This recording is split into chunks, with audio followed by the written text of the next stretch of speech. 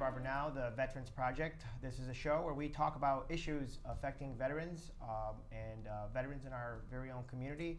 We have a great show. Thank you for joining us. I'm going to introduce my co-host, Amy Amoroso, who is the State Director of Veterans Business Outreach. She's joining me here today. Welcome, Amy. Thank you, Angelo. It's a pleasure to be here. Yes, my name is Amy Amoroso. I am the New York State Director for Veteran Business Outreach. And it's my pleasure today to introduce our two guests here, Mr. Mark Kring, who is owner of Veteran Steel Coating, LLC. Thank you for having me. Thank you for being here. And Mr. Ken Williams, who is the Director of the Division of Service Disabled Veteran Business, Division of OGS. So Ken, why don't you just explain a little bit about who you are, what you do, and how you can help veterans in our state. Well, thank you for having me. This is an amazing opportunity for veterans today. Thanks to the legislature and the Governor Cuomo, we have now the possibility or the reality of being able to have preferential availability of contracts for service-disabled veterans. A service-disabled veteran for New York State for this law is 10% or more disabled. They have to have their own business and operate their own business, and we have a certification process in place.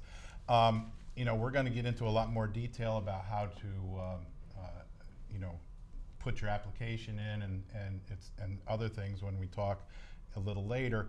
But right now, I want to just try to let everyone know or be comfortable with applying for this certification. The staff that we have in the division are all veterans. 2 of them are service-disabled veterans. Myself, I've been in the private sector forever. I just started this position in August of this year. We are very much positioned to work with you, help you in any way we can to fill out applications and move forward. What does this do for you? This really, the goal is 6% of state contracts, which is a huge number, okay? We have not enough service-disabled veteran-owned business firms in this state right now to be able to reach that. So as of today, we have certified 41 businesses. Excellent. And we have, you know, a lot more applications in process, but more importantly, we're working with people like Amy and others around the state. I was just down in New York City today with the MOVA, with the Mayor's Office of Veterans Affairs. We're working to try to create opportunities, pathways to certification for veterans that don't already have businesses, right, through mentorship programs, through other things like that. So that's just a quick overview, Amy. I don't know if that... No, I think that's wonderful. Okay, you said 6%. So does that make New York the leader? I mean, I understand that we're leading the charge here with this. We are. That's a big number. And but what we're really trying to do in the initial stages of this is to maximize opportunities for all of the firms that have been certified. Okay, because the 6% number is a big number, and we will get to that in a number of years. Yes, but yes, you know, we need to roll this out in a controlled way and make sure that every firm that gets certified has opportunities. And we're going to talk to Mark in a second. But you know, one of the things that Amy and I talked about is you know, people understanding that this is out there and what the process is and how you do it. And so, is there is there an easy way to say, hey, I can call this number, or I can stop in and figure, here's the steps? Yeah, the easiest way is go to ogs.ny.gov, okay? And right in the middle of the page that comes up is Service Disabled Vets. Click on there, and you'll have all the connections to my office, to the application, to everything else. And a phone call to us will, you know, help anybody answer any questions that they have. And it's great to know New York is leading the charge on this, and 6% is an ambitious goal. Very ambitious. How would you anticipate, I guess, as far as trying to get through this process? Would you say it's a fairly easy process? People shouldn't be afraid of it, to say, oh, I'm never going to be able to qualify. Should I even bother? They shouldn't be afraid of it, but it's, you know, I don't want to say it's easy, because it's very important for us that this program benefit the service-disabled veterans. Exactly. So we want to eliminate any possibility of fraud. So we ask for a significant amount of information. that information, every bit of that information is for a specific reason, for assuring that the businesses are what they are. The application process, you know, we're trying to have it, you know, we have 90 days to do the whole process, but we're really shooting for 20 to 30 days to turn this around. You know, it depends whether you're federally certified or not federally certified already. It's a little easier if you're already federally certified, but nobody should be afraid of it, because the information that you're providing is necessary to make sure that you get the kind of contracts that you want, that the program works, and that you can deliver on that. And that's real encouraging. It's great to know that we're working towards getting this program administered and out to people. Our next guest that we're going to talk to is actually a client of Amy's. Yes, Mark is a client of mine. And just to elaborate on your point, I have clients that actually came to you, and they are certified at this level right now. So Ken actually walks them through the process. So when you call OGS and the division, you're actually getting Ken, which I think is a great, you know, it's wonderful that you're actually reaching out and talking to these veterans. Number one, to make sure, yes, they're a veteran-owned business, and number two, that there is help out there, kind of like with that hand-holding service, which I really like to, you know, state. So. When I was asked, you know, why would I want to take this on at this stage, it's a wonderful thing. I'm a Vietnam era veteran, and the way veterans were treated back then was not good. Yeah. Okay, and so it's, you know, we're very fortunate to be at a time when veterans are being, you know, programs are being put in place to really help veterans, deserving veterans. And this works for not just the veterans, the young veterans, but also the Vietnam era veterans. Absolutely. Okay, Yeah. so this program can work, and if you don't have a business now, contact us anyway, because we have, you know, programs we can connect you to, like Amy's and others, that can help you build a business and get you the resources that you need, and so on and so forth. So we'll partner with Ken and the agencies. Of course, with the Business Development Center that I'm a director of, we do help with business plans, cash flow projections, general information on how to start your business. And with Mr. Mark Crane here, back in June, I believe, of 2014, we met at a Boots to Business program, going through your transition from military career to civilian life. And Mark is still in the military. He's not transitioned out yet. Not quite yet. So thank you for your service. Thank you. And so we met at this 2-day curriculum that I teach, and then Mark had then became my client thereafter, and it's just been booming ever since. So congratulations on the success of your business, number one.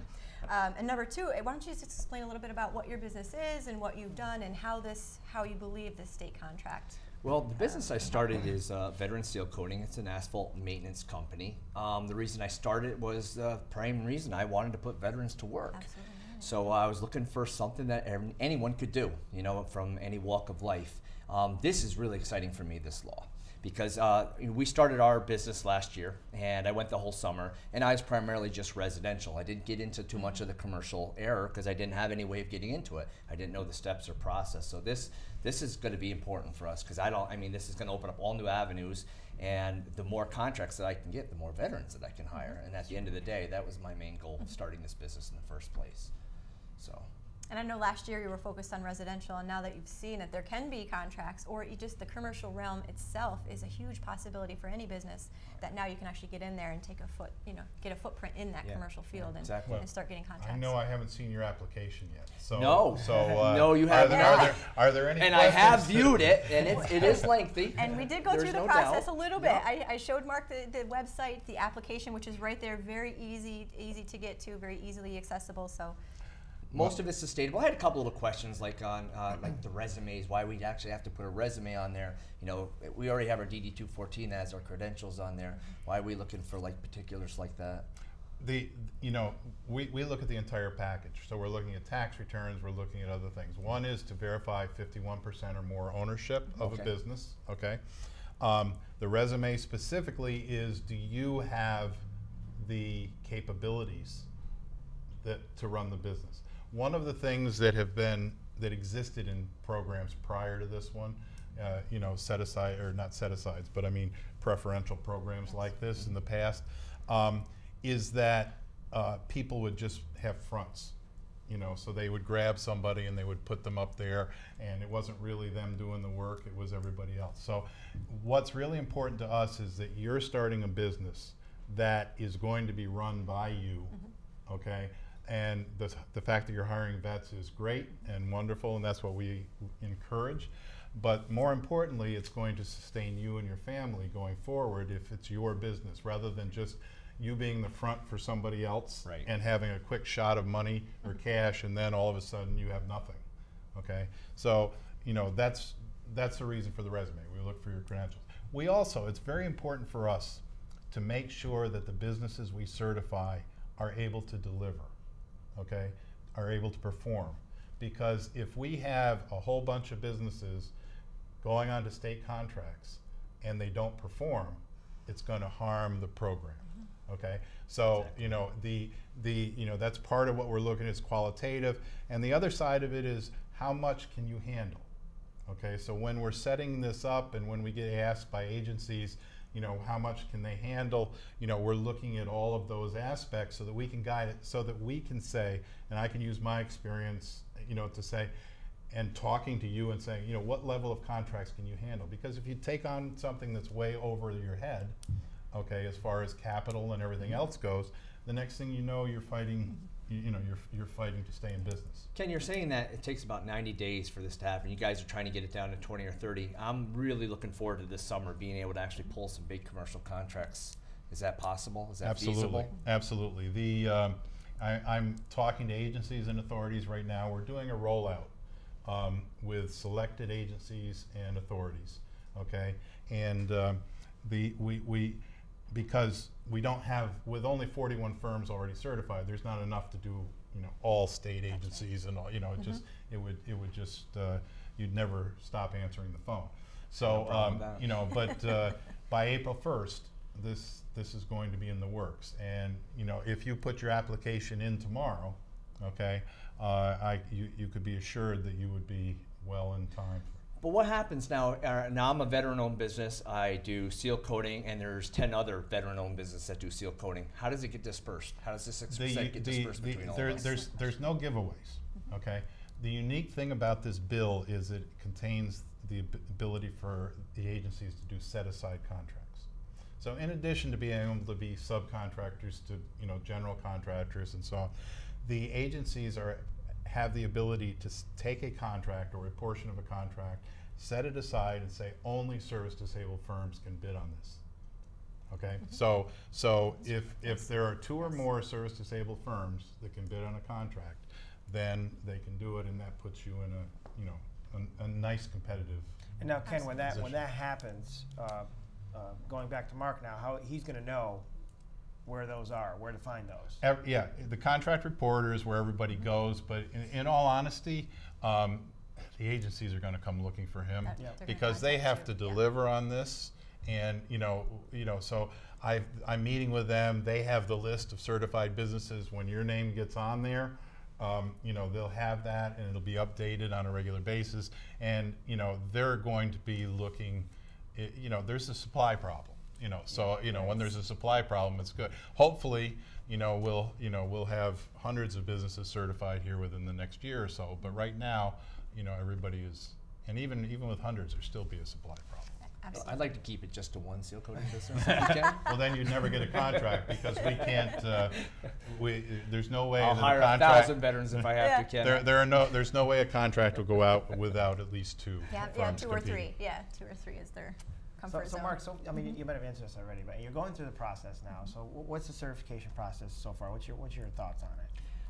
It looked feasible. I mean, I went through most of the basic guidelines. I don't see any issues with it. I was looking at it like, why was he needing a resume? I got to write a resume for this, but he explained it. I don't see it being complicated at all. It's going to take some time. There's a lot of paperwork involved, but.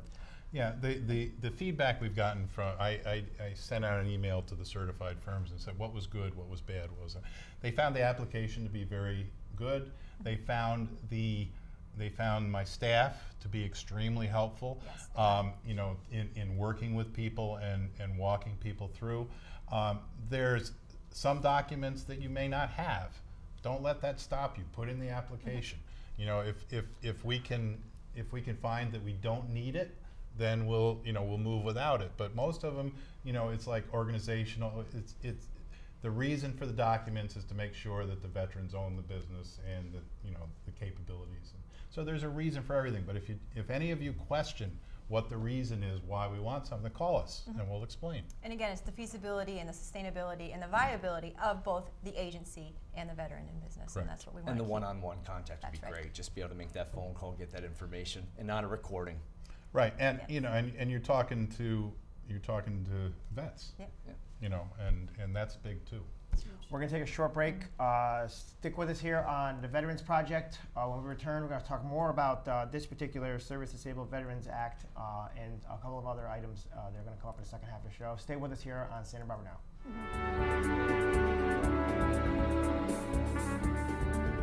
Hi, I'm Angelo Santabarbara, host of Santa Barbara Now, the Veterans Project, the show where we talk to local veterans in our own community, hear their stories, and hear about their experiences. With me, my co-host, Amy Amoroso. Thank you, Angela. It's a pleasure to co-host this program regarding veterans in our community. If you're a veteran or know of a veteran that'd like to be on our show, please find us on Facebook or follow us on Twitter. You can also contact us at 518-355-1022 or by email at asantabarbara001@nycap.rr.com. Don't miss the show.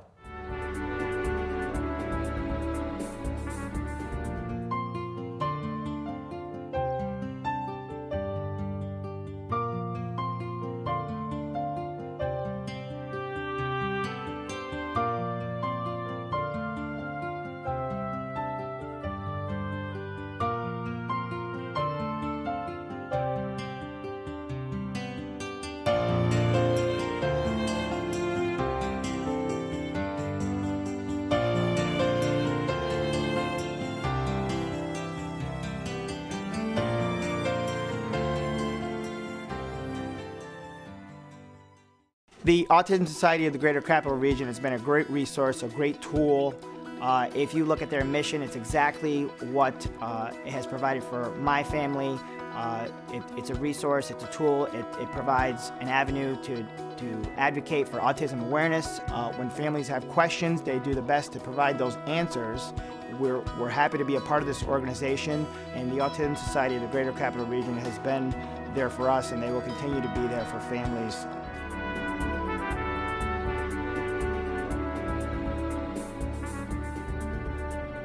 Welcome back to Santa Barbara Now, the Veterans Project. I'm your host, Angelo Santabarbara. My co-host, Amy Amoroso, is joining me here today. We've been talking about the Service Disabled Veteran-Owned Business Act, and we talked with Ken Williams, who is our guest, who has been talking about the process and applying for this status and how it's going to help veterans. We have a new guest joining us here now, and Amy is going to make that introduction for us. Thank you. Yes. Let me introduce here Mr. Ken Curley, owner of Raymond Associates.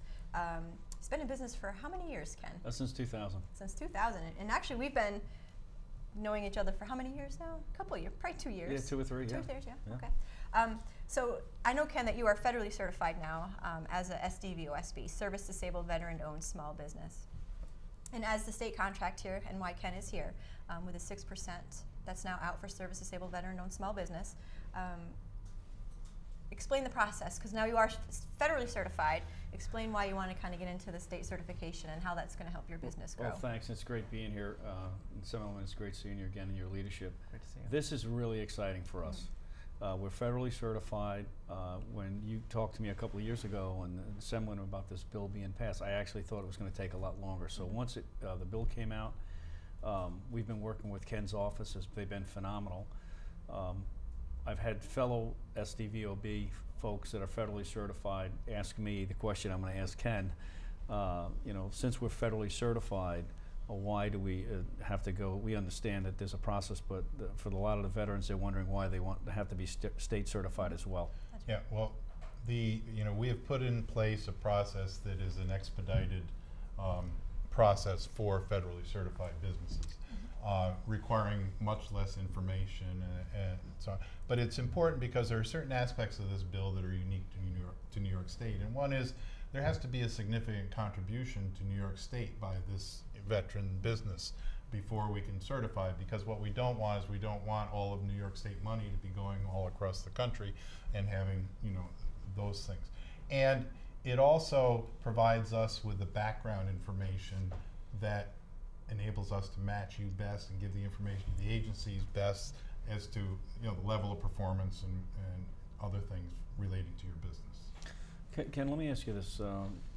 Since the bill has been announced and signed, and I want to thank the governor for that, our phone is ringing off the hook about how we can assist the fellow New York business folks that are that want to work and team with the 6% SDVOB.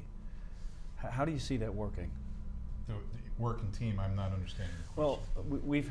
we've had construction folks call us. We've had IT companies call. Non-veteran folks. Non-veteran New York State Right. phones companies that have already Right. received information from the state that, hey, you may want to team up with an SDVOB Right. because there's going to be a lot of opportunities coming Right, out. right. I mean, thank you for that question, because it gives me the opportunity to talk about developing businesses. Okay, one of the things that we absolutely do not want to have is a pass-through. Okay, where you have companies just putting a service disabled vet a name on the door and paying them a few dollars and doing all the work themselves.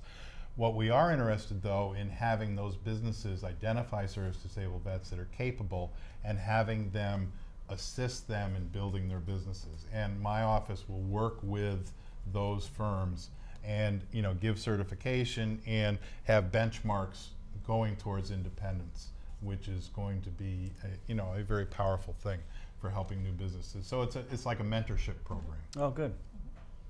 Now, Ken, the 6%, what do you think of that? It's a pretty ambitious goal. I know New York wants to be the leader. Do you think that's enough? You think more is needed?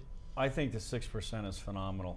We've been working within the 3% federal program, which is a goal. In New York State, 6% is directive in nature, and I think it's going to give a tremendous opportunity for the veterans, the soldiers that are up at Fort Drum, as an example. It gives them an opportunity to retire or transition out of the service from Fort Drum, federal installation, or West Point, for example, to open up a business in New York State, stay here, and if they have the service disabled veteran-owned business status, to really compete. This 6% is hundreds of millions of dollars of contract. This is a tremendous opportunity. I don't think folks realize how big this is for the veteran community. It's huge. Well, and I was looking at some numbers, and I know we talked about this before the show. New York State estimates 900,000 veterans that are here.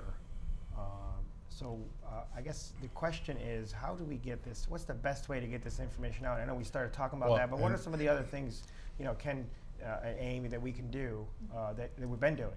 Well, I know your office has done it. Amy's outfit's doing a great job, and now that we've got the director here, a lot of this information, particularly in today's social media, they're doing a better job, in my assessment, of when the service members, men and women that have served us proudly, leave both the Army, Navy, Air Force, Coast Guard, Marine Corps, what have you.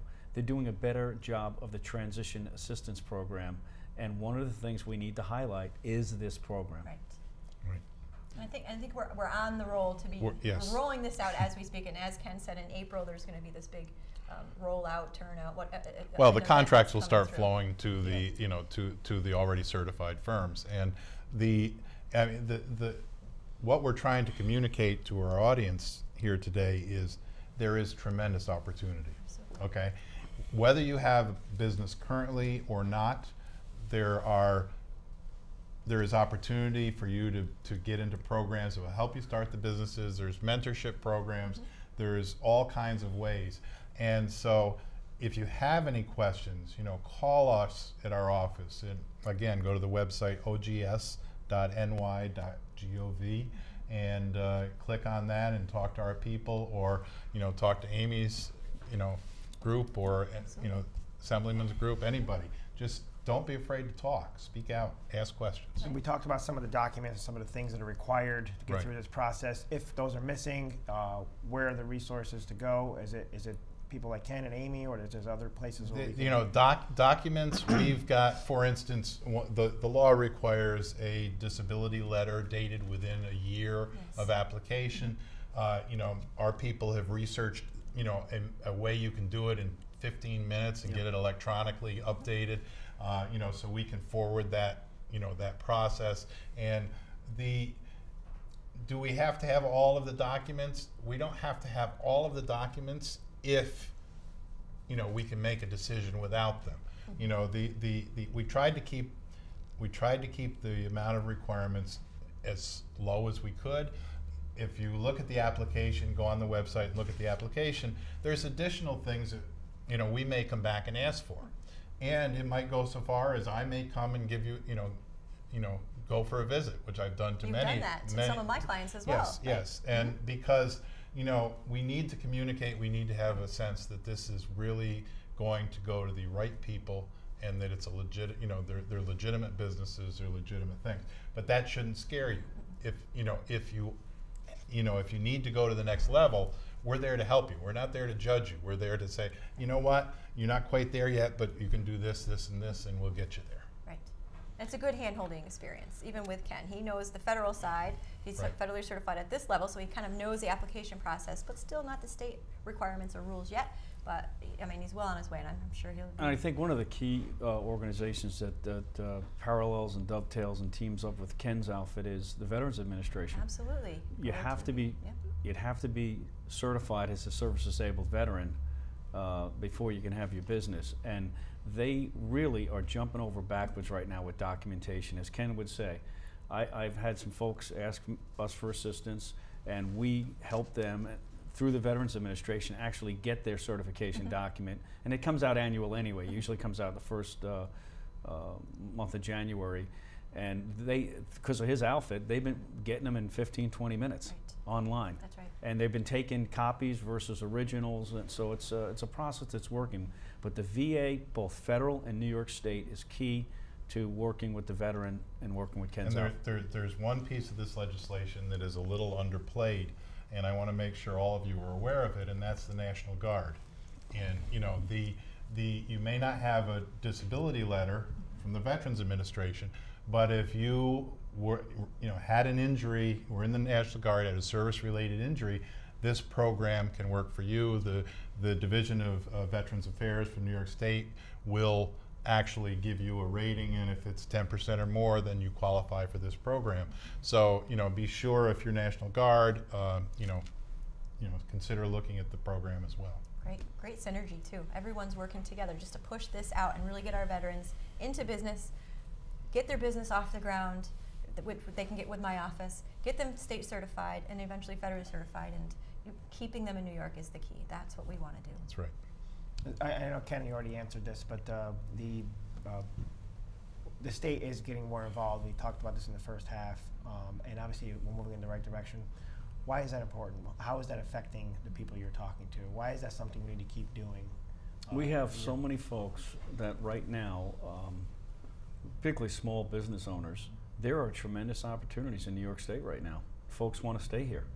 And again, going back to the military academy, going back to Fort Drum and other federal installations, you have a pool of young folks that are coming out of the military that want to stay in New York. There's a lot of opportunities here, not just with Global Foundries, not just in the capital districts, but throughout the state. And we're seeing a lot of veterans call us and just say, hey, could you help me with the process? And we send them over to Ken's outfit. Now, they just stood up in August. The bill was just passed in May. There's a lot of energy with a lot of folks out in the field that are saying, when's this happening? It is happening. It is happening. And I got to give a lot of credit to Ken for spearheading this, coming out so quick, and then just, I mean, he's been on a roll. 41 now certified. Well, yeah, but I'll give credit to OGS, to the governor's people, for taking a chance on me, because I'm not the typical, my experience as an entrepreneur. I've been an entrepreneur. I've started my own businesses. I've done that. This is like starting an entrepreneurial business and making it work and making it happen and doing it right. And we're keyed in on that, and I'm very grateful to have the opportunities. And seeing some of this happen now, I know you talked about pass-throughs and issues like that. What are some of the other challenges you're seeing with these 41 or that you've had to do so far, or how far along are we? What are some of the things that you've seen? Well, some rejections, or we've had applications with 0% disability, which is not anything I can do about. But we've had applications from other parts of the country where people have just formed businesses to just try to jump in and take advantage of this program, and that's not going to happen. And out-of-state businesses can be certified. okay, but they have to have a New York State contribution to the economy of New York State in order to get that certification. And they have to be, the businesses have to be active, and the service disabled veterans have to be involved in the day-to-day operations of the business. This has been a fantastic topic. I wish we had more time to continue this. Service Disabled Veteran Owned Business Act. If you want to know more about it, if you think you qualify, we've just talked a little bit about, we just sort of scratched the surface Yes. on what the possibilities and the opportunities are.